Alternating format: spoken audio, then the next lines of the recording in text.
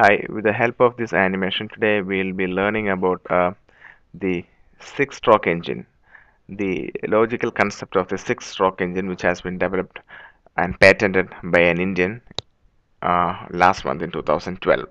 Okay, so in a six-stroke engine, as you know, we have six strokes. First stroke is the suction stroke, second we have the compression stroke, third is the ignition stroke, fourth is the exhaust stroke, fifth is air suction stroke, and finally air exhaust stroke. We have four valves. First one is the suction valve, which is in red. Second one is the air inlet valve in yellow. Third is the exhaust valve in blue, and the green one, that is the air exhaust valve. So let's see how actually it works. So first stroke is the suction stroke. At this point, the piston will be at the top dead center and it will be moving from the top dead center towards the bottom dead center as shown in this arrow. At this point, the red valve, which is the suction valve, will be open and the air fuel mixture will be sucked inside due to the negative pressure created as this piston is moving down. So that is the suction stroke. Okay, next we have the compression stroke. At this point, the piston will be already at the bottom dead center and will be moving from the bottom dead center towards the top dead center as shown in this arrow. At this point, all the valves will be in closed condition, resulting in a compression of the air fuel mixture. So here it is totally compressed over here. So this is the initial point of ignition stroke or the power stroke.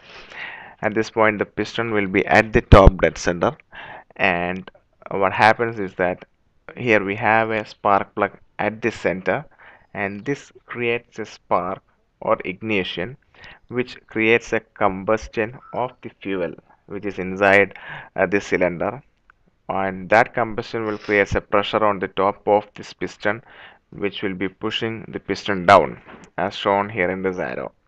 And at this point all the valves will be in closed condition.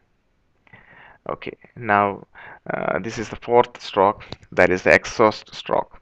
At that point, the piston will be already at the bottom dead center and will be moving from the bottom dead center towards the top dead center. And as you can see, the inlet valve, the air inlet valve, and the air exhaust valve are closed, and the exhaust valve opens. So after the ignition or the power stroke, the smoke after the ignition will be pushed outside towards the atmosphere through this exhaust stroke. Okay, so that's the fourth stroke, and here comes our fifth stroke. This stroke, the piston will be at the top dead center and will be moving from the top dead center towards the bottom as shown in this arrow. At this point, the air suction valve opens. So this is additional stroke happening. Air suction valve opens and air, pure air, is being sucked inside towards the cylinder from the atmosphere. That is uh, the air suction stroke, and finally is the air exhaust stroke. At the beginning of the air exhaust stroke, the piston will be at the bottom dead center and will move from the bottom dead center towards the top dead center. And here we have all the inlet valve, air inlet valve, and the exhaust valve closed condition. And the air exhaust valve opens, and as the piston moves from the bottom towards the top, the air gets pumped out. So these are the six strokes involved in this process.